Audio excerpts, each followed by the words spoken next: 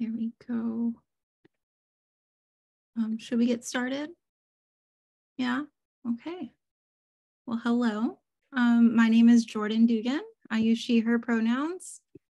I'm here with Laura Ross. They use they, them pronouns. And then I'm here with Brittany Harden. And they use, or she uses she, her pronouns. And we're going to be talking about trauma recovery and resilience today. And this is the last part of our trauma-informed series. So happy to have you all here. And it's been a pleasure to do these parts with you. On the next slide, we're going to have a QR code for our pretest. I'm going to drop the link in the chat. We ask that everyone does the pretest. It just gives us a good sense if we're doing what we're supposed to be doing here. And yeah, so we'll give you like 5 minutes to do it. It shouldn't take very long.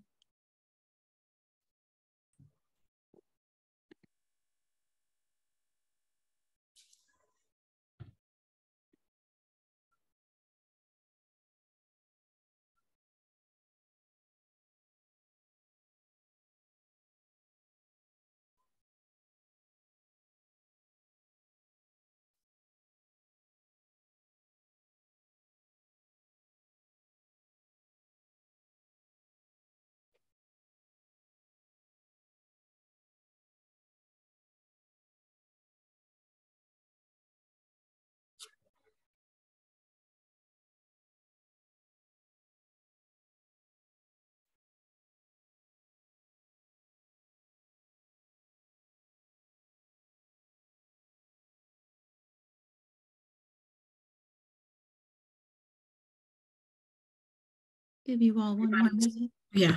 When everyone's ready, go ahead and drop a thumbs up in the chat. And that'll let us know that you guys are ready to move on.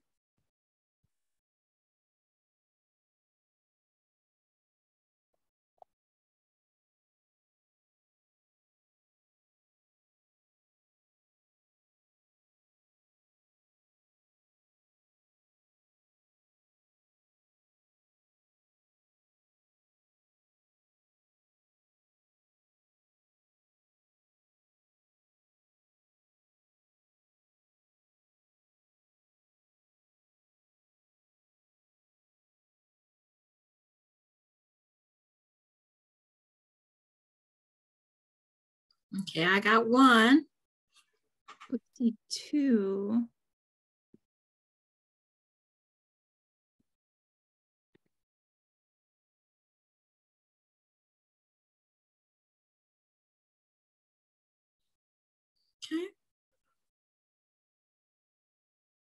Okay. And I'm going to get ready to move on to our next slide. This is the final part of our four-part educational series. It is meant to present trauma-informed approaches within the LGBT community. And a lot of the information that we're going to talk about builds upon the previous trainings. So please check out our YouTube if you want more information about trauma-focused cognitive behavioral therapy. And the majority of the series has been specifically focused on childhood trauma, substance use, trauma resilience, and recovery. Like I said, all through the lens of trauma-informed cognitive behavioral therapy. There is the link to the YouTube channel right there for you guys to screenshot. And we will also send it in the follow-up email after this presentation. I'm gonna go to the next slide. For this particular objective, we are going to give a brief overview about the LGBTQ Center here in OC and the Elevate program, which Jordan and I work under. We're gonna go over trauma and define the types of trauma, specifically highlight the effects of complex trauma, the types of trauma that specifically LGBTQ folks experience, and the somatic or bodily effect of trauma that is specific to LGBTQ folks. And then we're going to spend time talking about coping and recovering from said trauma. first just a little bit about the LGBTQ Center's programs we have here in the Elevate program.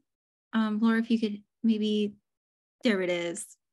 So just a little bit about the LGBTQ Center here. So the LGBTQ Center's mission is to advocate on behalf of Orange County's lesbian, gay, bisexual, transgender, queer, and questioning folks of the community. And we do that through services that we provide, and we just want to ensure well-being and positive identities for folks of our community. We do that through our youth programs, such as the Elevate Youth Program, through our community programs, events, through our mental health and emotional wellness services, our trans health and wellness services, our HIV prevention and awareness services, our immigration services, our advocacy and education, which is similar to what we're doing today, and our volunteering opportunities that we have to the public. A little bit about the Elevate Youth California program is that our goal here is to reframe substance use as a public health issue by combating the detrimental effects from the war on drugs on the BIPOC and LGBTQ plus youth and young adults. And we want to do so through providing trauma-informed counseling and process groups at no cost. At the end of this presentation, we will be going through a lot of our groups that we have here at the LGBTQ Center, but specifically within the Elevate program. We will show you that calendar at the end. And we also do individual counseling for youth and young adults at no cost. And we also raise awareness through social media campaigns, activities, and events such as this. So yeah, that's our Elevate program. So first, tonight we're going to be looking at what is trauma. And we've touched on it in our other parts of our series, but just as a refresher, trauma is a highly complex, individualized, and personalized phenomenon that has been defined as an event or series of events or situations that are shocking, terrifying, overwhelming, and that produce these intense and overpowering feelings of fear and helplessness. And as we've talked about before, is that everyone experiences trauma differently. And what might make traumatic or what might be traumatic and have prolonged effects for one person might be normal experiences in other families or individuals. But there is no right way or wrong way to process this trauma. Unfortunately, it does not know any bounds, regardless of socioeconomic status, race, or location.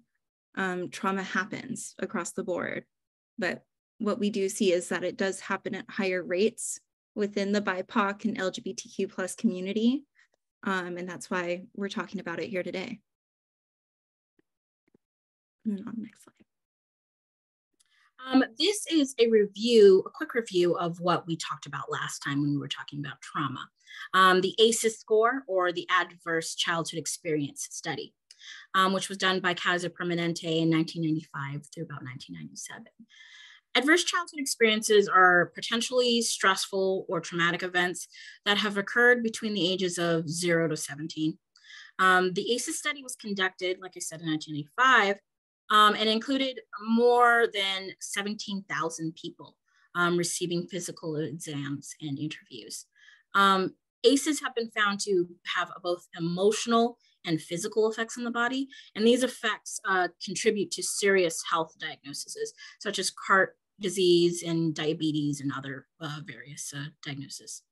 When they interviewed about the ACEs study, their research included the following: child abuse, sexual, physical, emotional abuse, childhood neglect, emotional and physical, the mental health of a parent or person in the home, having a mental illness, being depressed or suicidal, Addiction, being addicted to substances or alcohol of a family member, especially if it's a parent or caregiver.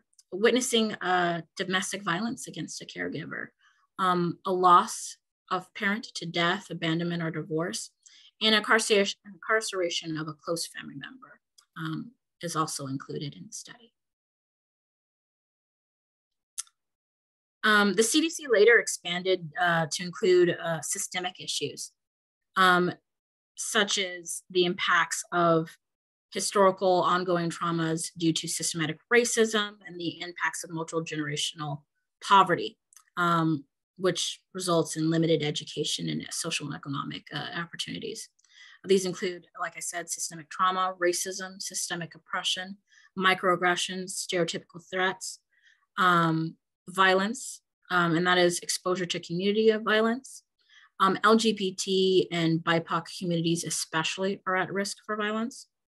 Like I talked about, multi-generational poverty and the lack of resources, and discipline. And this is specifically talking about overly punitive school discipline and the school to prison pipeline.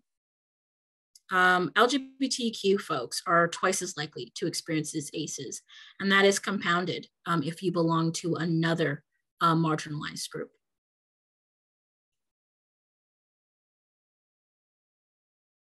Yes, and a couple types of trauma we see are, we're going to classify in a couple different groups. So there is acute trauma, which results from an individual being exposed to a single or overwhelming traumatic event, such as the death of a family member or the death of a parent during one's childhood. Symptoms of an acute trauma could include detailed memories relating to the traumatic event, exaggerated startle responses or hypervigilance, emotional overreactions, and maybe some misconceptions as it comes to this trauma. Another type of trauma is complex trauma, and this results from protracted exposure to traumatic experiences, such as emotional abuse by one's parents during childhood. This could also look in terms of symptoms as disassociation, as psychological numbing. The person might struggle with rage or anger, or the person might socially withdraw and might have a sense of a foreshortened future, and might have symptoms of SI. Another example of that would be something that we classify as insidious trauma, and that also encompasses the cultural narrative as it applies to LGBTQ plus folks, in the cultural narrative of homophobic or transphobic bigotries and news and society, and how that influences the individual.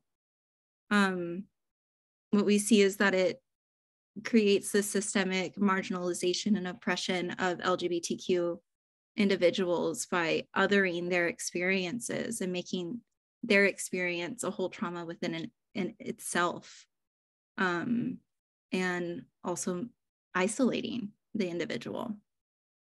And this ongoing cycle is re-traumatizing to the individual, and it's all due to the homophobic and transphobic societal views.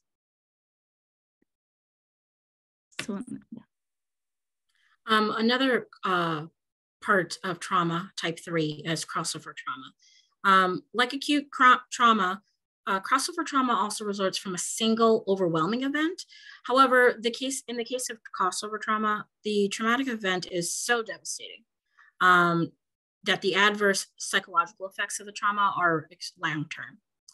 Example of this type of trauma is like being involved in like a car crash and say one of family members are killed.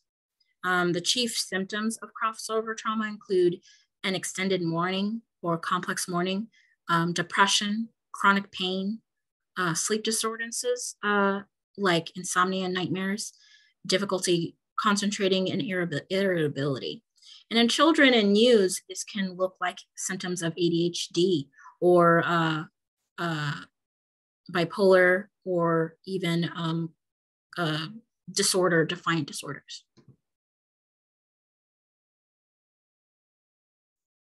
And the effects of this trauma on the body, especially when it comes to children exposures early on in childhood, can often be invasive or interpersonal and have long-term effects in their neurodevelopment. These events are so severe and pervasive that that the individual will carry those on, and that affects how they think about themselves and how they feel, and in turn how they behave, and what informs those actions and reactions. As we talked about in other parts, in the earlier parts of the series, is how CBT, cognitive behavioral therapy, is seen to aid in this processing of this complex trauma, into unpacking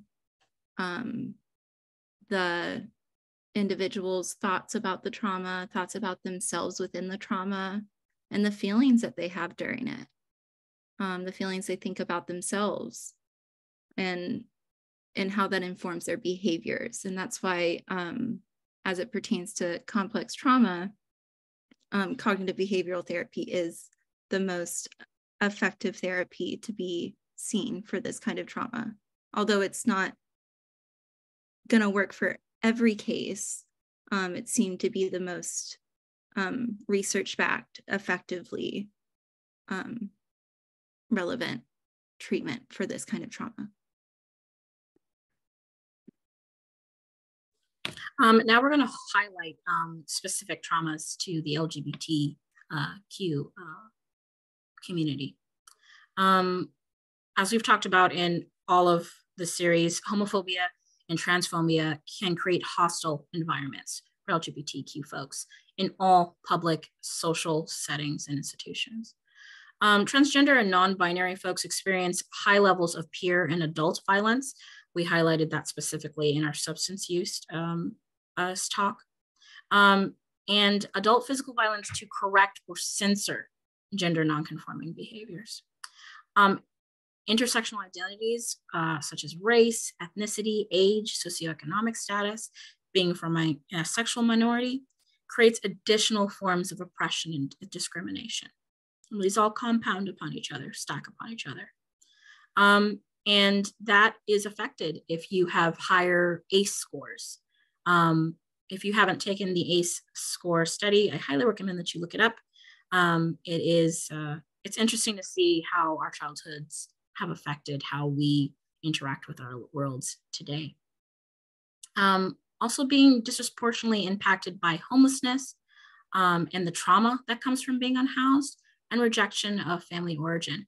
Often when there comes to a rejection, we're talking about specifically about rejection, that happens when a person comes out to their family and then they are unhoused by that family. And that leads to substance use often in order to maladaptively cope with these stressors.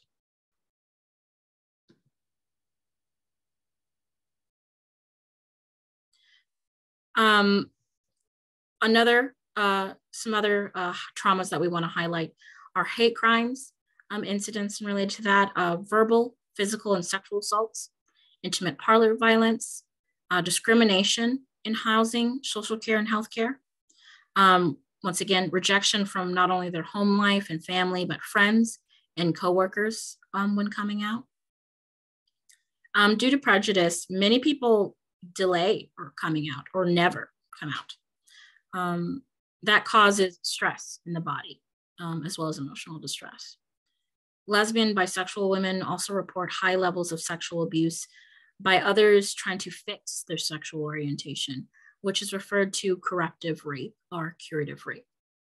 Also reparative therapy, or conversion therapy as it's more popularly known, which induces another form of religious trauma on top of that. And it can include shock therapy, isolation from others, withholding affection, and this all compounds upon each other.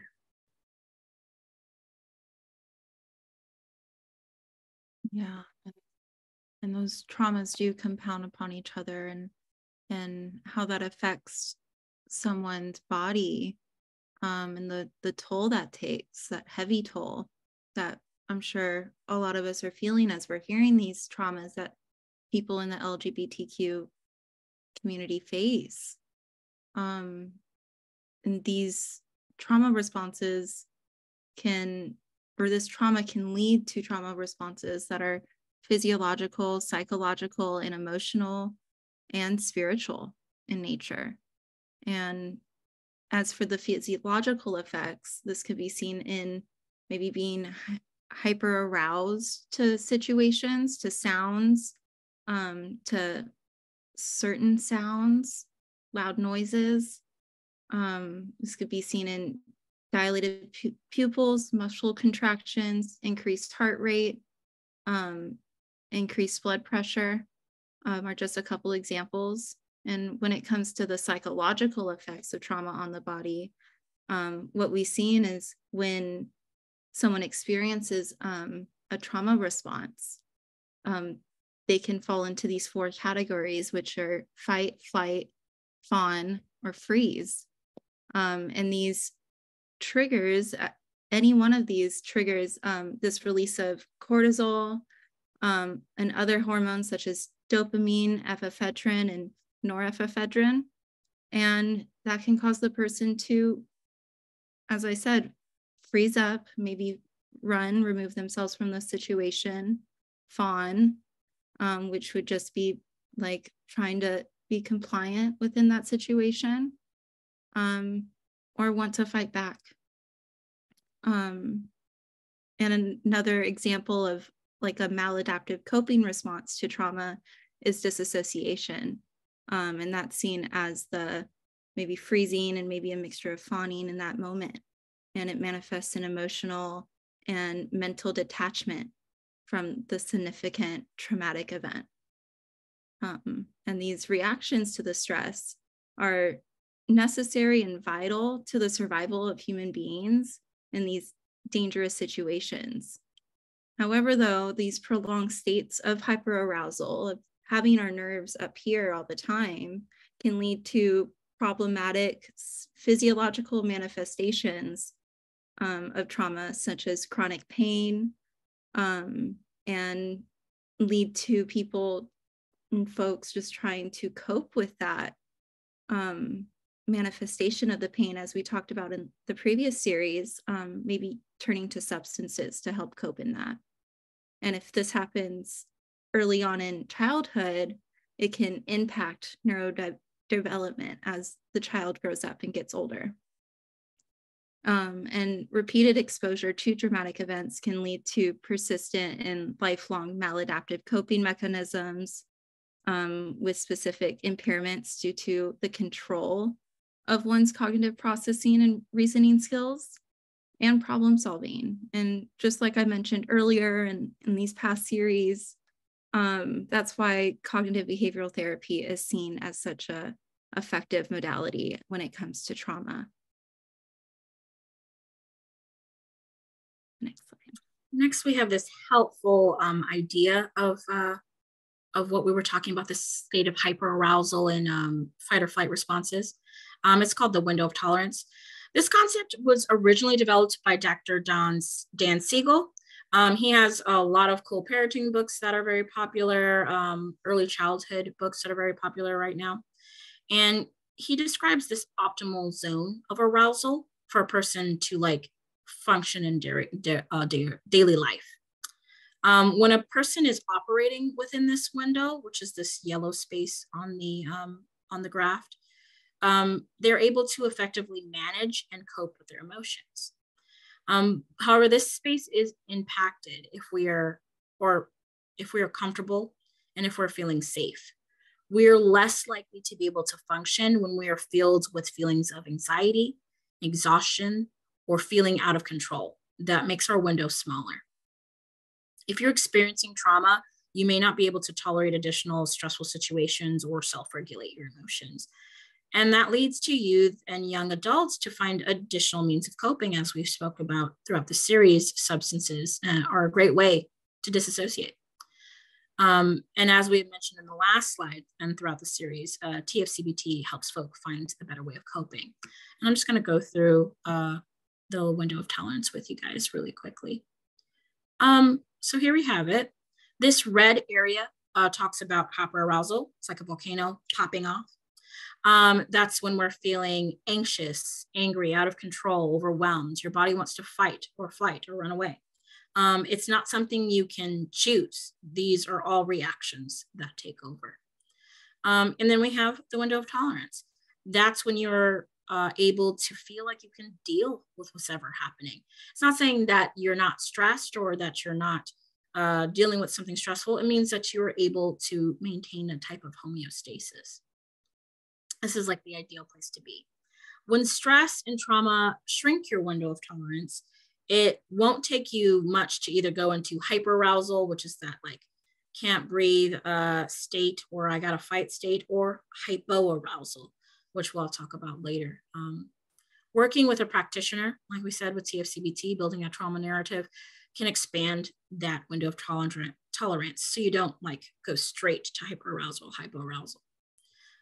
Once again, hypoarousal is feeling like spacey, zoned out, numb, frozen in your body, like just want to shut down. And it's, once again, these are not things that you can actually choose. This is your body trying to get you out of a situation so you can survive. And it takes a long time to learn that you don't need to be in these hyper or hypoarousal states. Growing that window of tolerance is necessary to resilience and recovery. And as we've spoke about before with the ACEs study, are that sexual and minority folks are seen to have higher rates of adverse childhood experiences, such as sexual assaults, physical assaults, emotional maltreatment, as compared to their heterosexual peers. It's really important to understand the impact of trauma within the historical context of an individual's life, especially when it comes to LGBTQ plus folks, as traumatic experiences from early on in life impact the reactions and behaviors and influence the way that the individual manages newer recent traumatic experiences.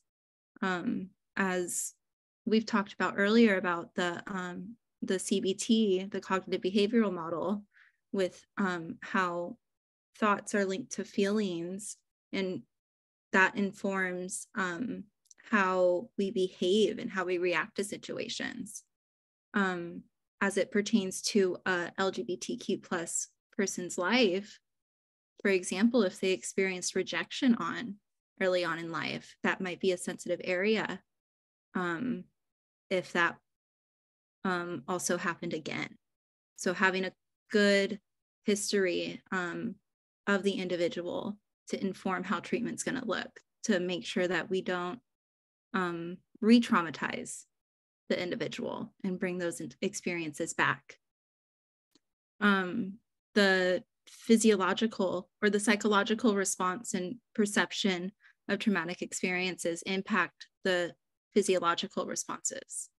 And as I mentioned, CBT helps with this. And both these defense mechanisms contribute to how this trauma manifests and how a person makes meaning and processes the personalized traumatic experience, and is very important to determine the long-term traumatic responses. And as Brittany mentioned before, by widening that window of tolerance.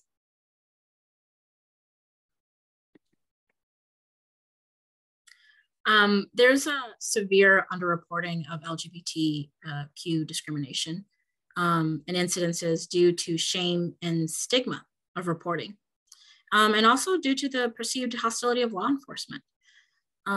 It's hard to know whether or not police, investigators, and other advocates that are in these institutional systems will care or even be supportive or affirming.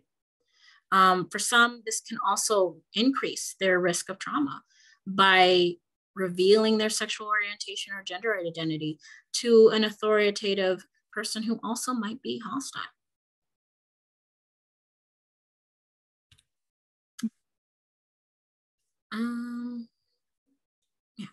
Yeah, and as we're looking at multi-level trauma and how we've talked about there's so many layers to trauma and the types of trauma experiences experienced by an individual. Here are just a couple different levels of trauma that are seen within the LGBTQ plus community. The first one is direct trauma, and that's experienced by an individual that might have faced a trauma based on their sexual orientation or gender identity. This could be maybe a microaggression or a stack of T's of misgendering. This is seen as a direct trauma. An indirect trauma would be hearing about or witnessing a person's traumatic experience. Some examples could include hearing someone's experience of coming out to their family and then hearing that they were rejected by their family. That can inform the individual that, oh, if I come out to my family, I will be rejected too. Another type of trauma experienced is insidious trauma. And insidious trauma I've touched on a little bit before, but that encompasses this cultural narrative experienced by the LGBTQ plus population in the homophobic and transphobic society as it relates to the heteroist and cisgenderist influences of society. And again, it's seen in the othering experience of you are not in the acceptable group. And especially right now, what we're seeing in our media, in our culture, and the news is this insidious trauma being imposed on the LGBTQ plus community and in how they're othering transgender folks. And it's really sad to see, and it does really cause trauma on a grand scale as it does on this community.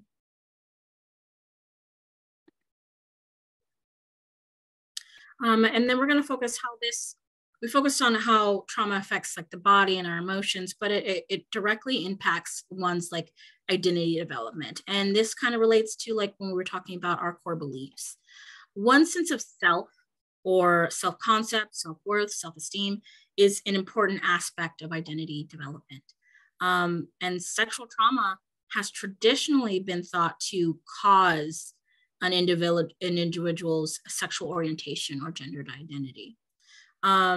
Sexual trauma or physical trauma can cause fear of developed identities due to the association between the violent experience and the self-identity, and can prevent people from fully developing their identity. It's not physically safe. It's not sexually safe for me to explore myself or how I want to be seen by others. I know that on a core level because of all the experience with sexual assaults or physical trauma.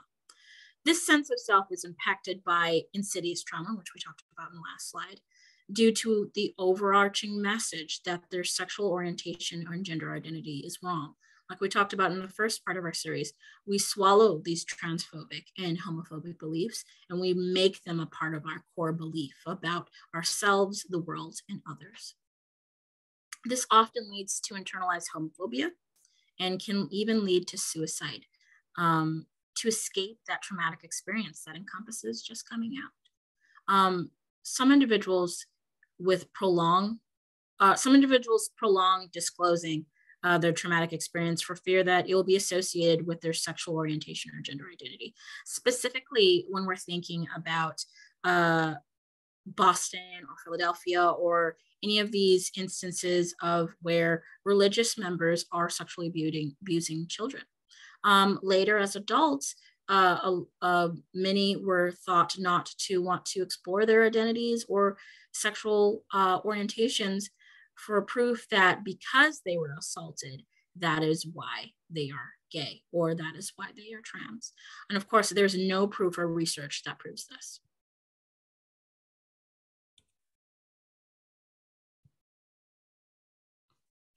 Yeah, and the impact of trauma on identity developed. The fear of disclosing these traumatic events can get worse as the longer that someone waits to address their abuse history in a therapeutic environment, the longer these effects can make an impact on the overall well-being of the individual.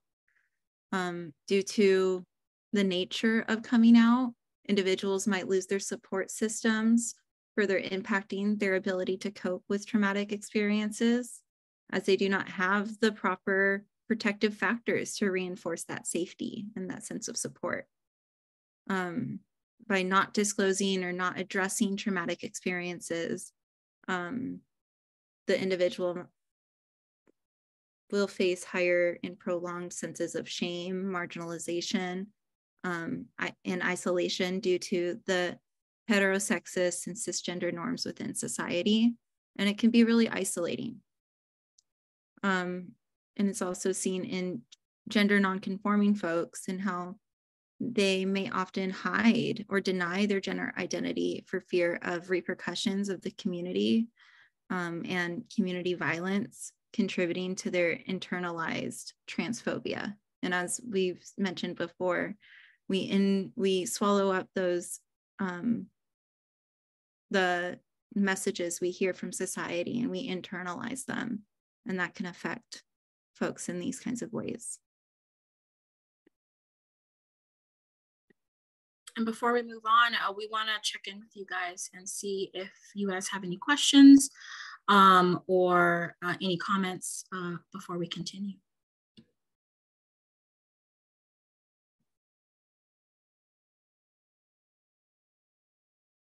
Feel free to drop it in the chat or unmute yourself.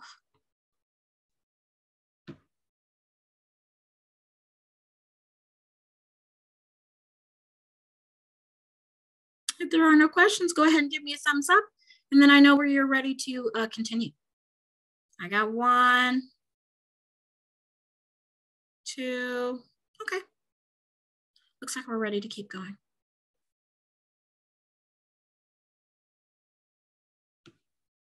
Now we're going to talk about different forms of coping with trauma. LGBTQ folks have higher rates of suicide ideation and attempts. Positive ways of coping include involvement in therapy, support groups, which we'll talk about later in our slides about like things that we have available at our center. School, work, extracurricular activities, socializing with other members of the LGBT community, seeing yourself represented, creating, etc.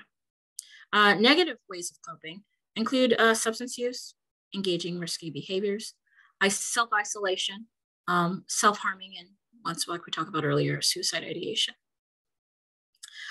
Social support really does provide a stimulation of emotional coping.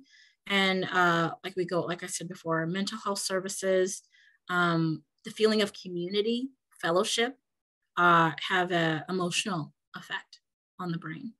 When social support is limited, it negatively influences a person's ability to cope. Isolation does lessen that window of tolerance that we talked about earlier. LGBTQ survivors of trauma can benefit from embracing their sexual orientation and gender identity rather than avoid it.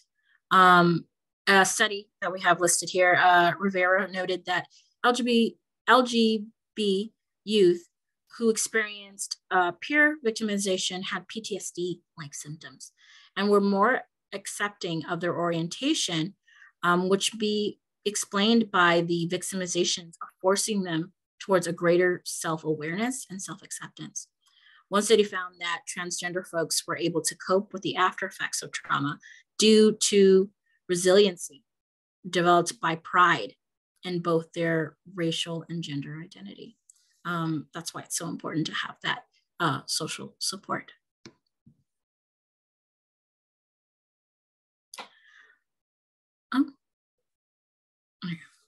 And then the Substance Abuse and Mental Health Services Administration recognizes these trauma-informed practices as effective for treating trauma. And so these are just a couple more recommendations along with the series on how to help someone cope with these traumas, or how to support somebody through that.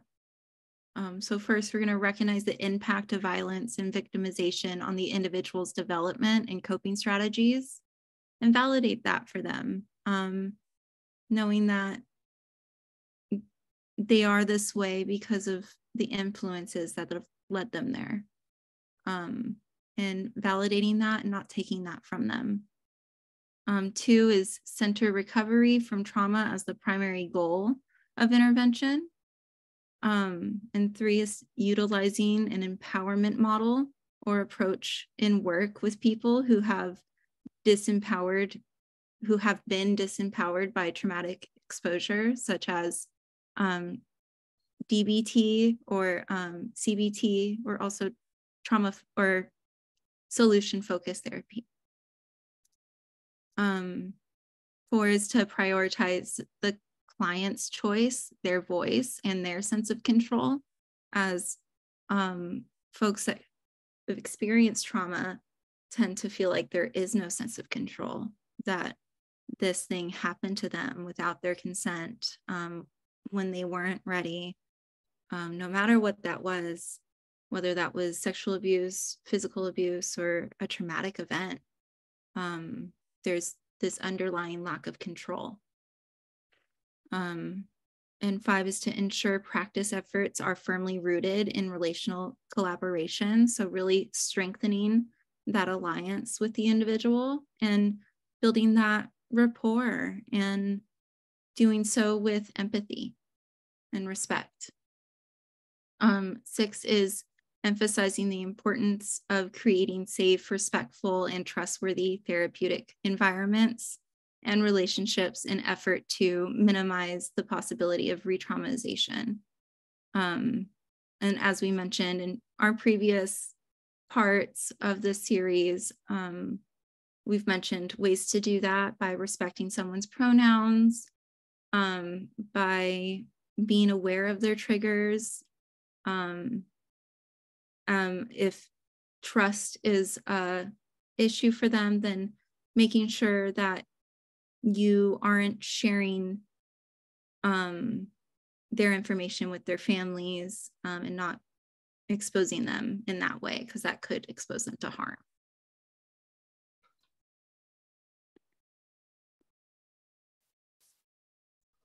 Here's some trauma-informed practices as well. Like we've talked about, it's necessary to have a trauma-informed approach when working with the LGBT population, as these individuals carry the load of oppressive, marginalized, and prejudiced forces against them. It is important to use trauma-informed approach not only to continue, in order to not continue or cause harm for individuals who have encountered traumatizing experiences while working with mental health services. SAMHSA recommends that organizations and institutions incorporate the knowledge of cultural, historical, and gender issues to practice, noting the importance of organizations that challenges stereotypes, attends the power of language to biases and inclusion, values cultural strength and resilience, and acknowledges the impact of historical trauma for oppressed and marginalized groups.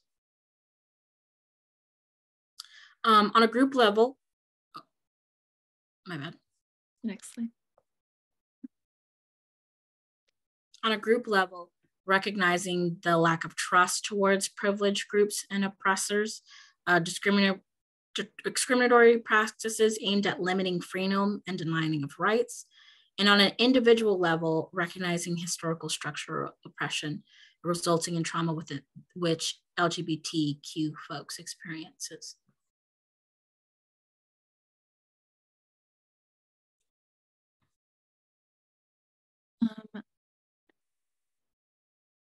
Donum, I want to say your name right. I'm sorry. I apologize if I'm not saying it right, but I will get to your question after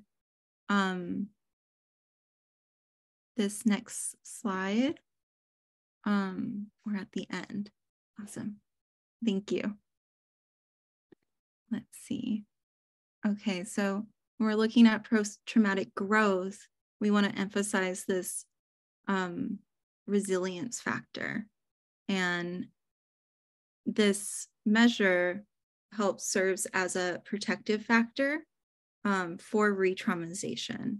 And so what resilience is defined as is the ability to rebound after a challenge or difficulty, and has the ability to withstand the stress through internal and external resources and attributes. We do so with using strength-based approaches to foster this resilience and internal and external protective factors, as it could come to going to support groups and finding community, as it could also come to learning the skills to test your thoughts, to do a thought record. And another one is finding meaning and making in the traumatic experiences. And this is really important in validating the traumatic experience for the person and what they felt about it. And also trying to make some meaning out of it, this horrible, horrible thing that happened. Improvement in personal coping strategies based on lessons learned from traumatic exposure. So learning their triggers and how to cope with those triggers, finding personal inner strengths, finding a deeper sense of purpose or meaning in life, arriving at a clear goal and priorities for one's life. This can also look in gratitude and appreciation for one's life, improving relationships, as I mentioned before, and as Brittany's highlighted throughout this presentation, the importance of community for individuals who have experienced a traumatic event, and specifically for LGBTQ plus individuals. Having that sense of community lowers the rates of re-traumatization. And then enhanced motivation to give back to others, and maybe sharing that story, advocating for a change can also be beneficial in this resilience factor.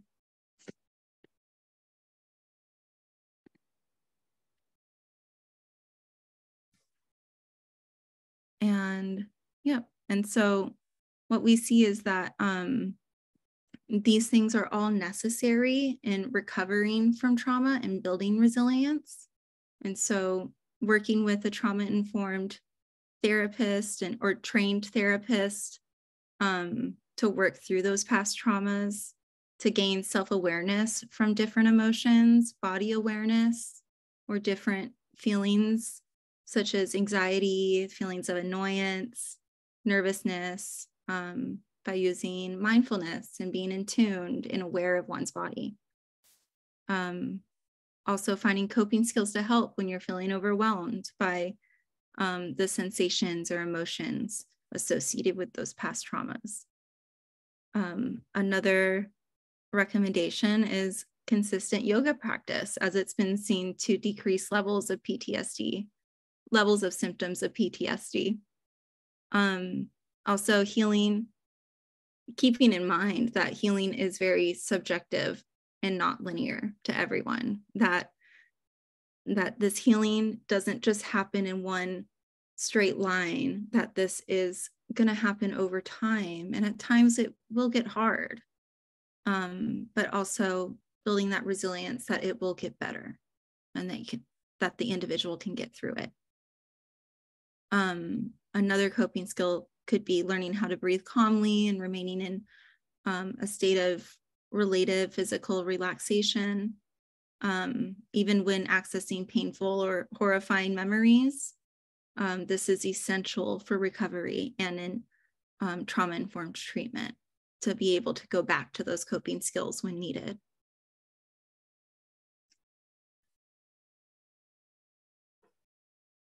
And here we're going to continue our talk about resilience and building resilience. Practicing mindfulness, as Jordan just mentioned, really helps calm down the sympathetic nervous system. So you're less likely to be thrown into hyperarousal or hypoarousal, that fight or flight response. Like we've talked about earlier, relationships, having a good support system, good support network is one of the most powerful protections about becoming re-traumatized. This can include social support, loved ones, and chosen family. Taking action. Stress hormones are secreted during traumatic situations, and they are meant to give us strength and endurance to respond to the extraordinary conditions. Active doing something to help deal with these stress, like helping others, help reduce symptoms of trauma. This can look like helping others, but it can also look like reporting events. It can mean going with a lawyer to see about a traumatic event, reporting. Not to all, but to some. Physical touch in the form of hugs, touch, or being rocked. Some friends with who have that hyperarousal really like deep pressure, Lycra swings. This can increase feelings of safety and grounding for persons. And of course, finding professional therapy that specializes in trauma-informed approaches. I like this little graph. It has strength, confidence, motivation, protecting yourself, effort, change, and agility. And here is some, oh, this is actually you, Jordan, my bad. Yeah, it's okay. Here are some resources, like Brittany was saying. So the LGBTQ Plus Center, Orange County, which is us, who we represent.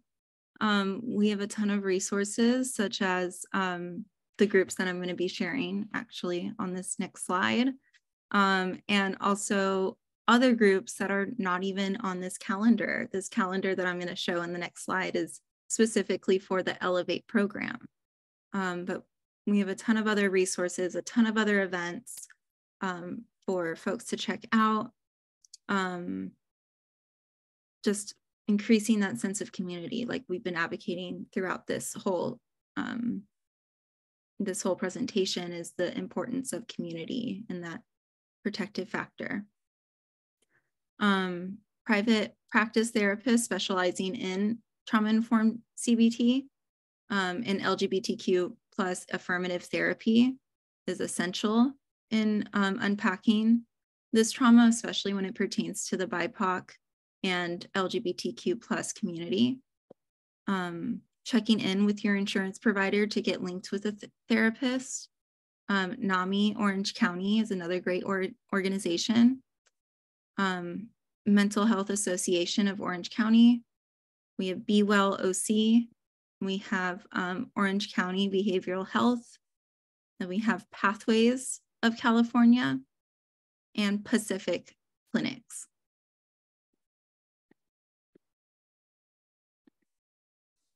And then here is our spring summer schedule that you guys can screenshot for 2023. On Mondays, we have Q Chat, which is a social support group. We also have Q Chat in Espanol. We have Breakout, which is a mental health processing group for teens, which I run and another co-facilitator runs. We have Gender Flood, which is an 18 plus group, which provides social support and educational support. Prism, which is another social and educational support group that is 18 plus. On Tuesdays, we have Advocacy Through Art, the coalition. They're also having a presentation coming up pretty soon. That's going to be really pretty to look through all of the art that's come through as a way of self-expression and communication. Wednesdays, we have the Queer Men's Group, which is 18 plus. That's the first Wednesday of every month, and is for social support. We have Studies with Pride, which is an educational group, CISN, which is an educational social support group, and Rainbow Group, which is also a social support and educational group. On Thursdays, we have Outlet, led by Jordan. It is an 18+ mental health processing group. And the Elevate also has the Youth Empowerment Act. On Fridays, we have In-Betweeners, which is on the first Fridays. That's a social support group. South County Rainbow Group. And we also have Breaking Boundaries and Rainbow Connection, which is on specific Fridays. There's our team all listed there if you want more information on that.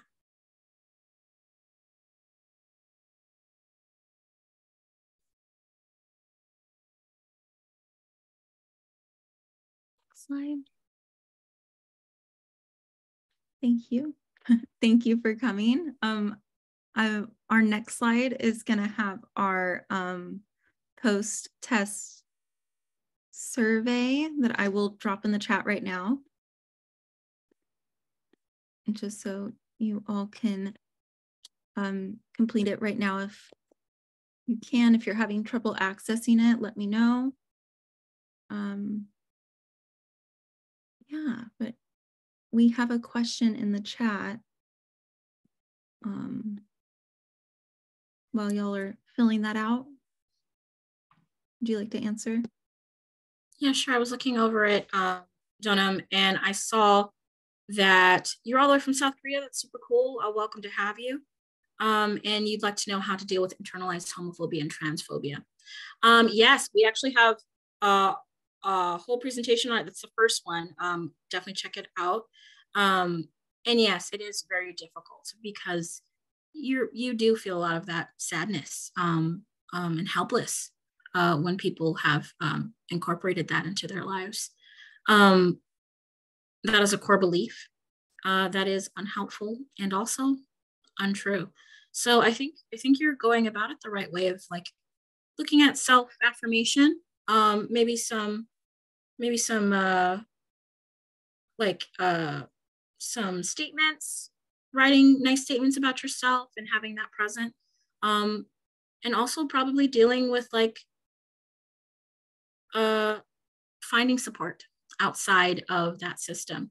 If they're continuing to get those messages, finding a way to removing that from themselves. And exposure to others in the community is very helpful to actually get that fellowship, to talk about these things, being around others and seeing others. Anything you wanted to add to that, Jordan? Yeah. Also unpacking like where those messages came from, of not feeling enough in your body, or I think in homophobia or transphobia, like not feeling like that's enough, or feeling like it's not good enough according to society's expectations of it.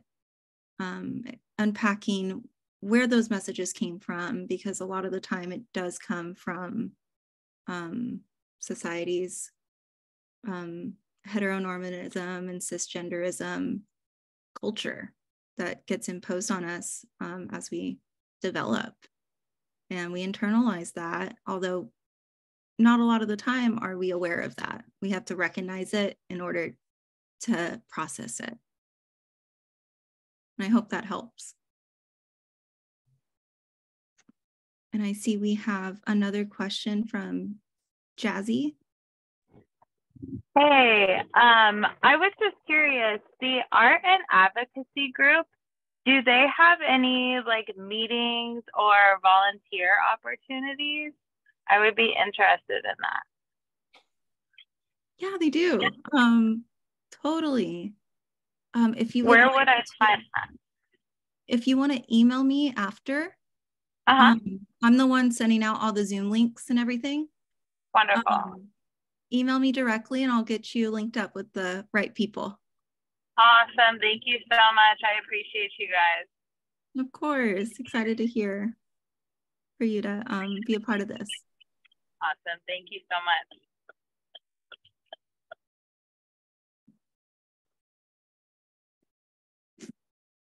Any other questions or follow-ups to anything?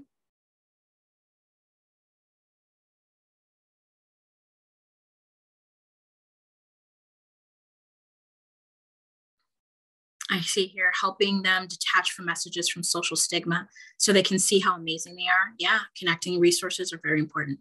Yes, very much. I'm happy that you found that helpful. Love it. Definitely check out our first thing. It's our first YouTube link. We go into a little bit more depth about core beliefs and internalization.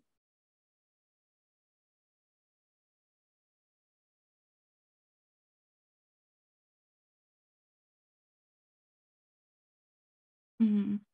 I do too. I do too.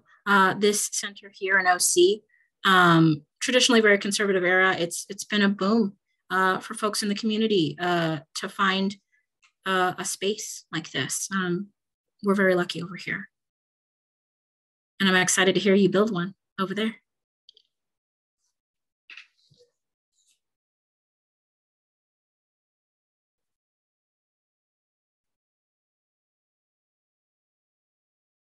Any other questions or things that we can address or clarify?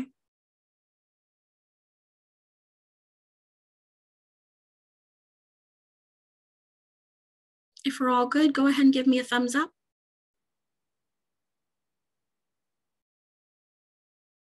I got one, I got two, I got three. Okay. Well, then thank you guys very much for attending. And we hope to see you guys around. Bye-bye. Thank you. Have a great night. Thank you.